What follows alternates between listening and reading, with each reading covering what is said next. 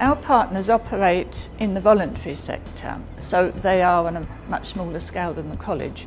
We're in the more formal sector, but throughout our meetings we've discussed fully human rights education, how they could use the products of the partnership in their environment and how we can use it within the college.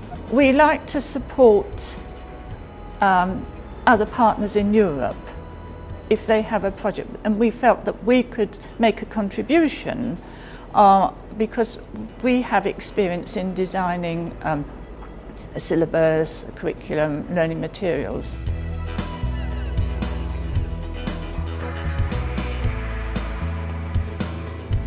Newham College serves one of London's most multicultural communities. The centre does a lot of work to integrate people from different backgrounds. There's a lot of sharing of knowledge across the project.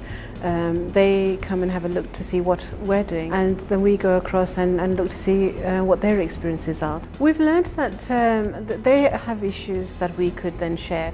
One example with our partners is that their experience in East Germany and with integration within West Germany is actually very similar to kind of the experiences that we've had with nationals coming from the Eastern European countries into England.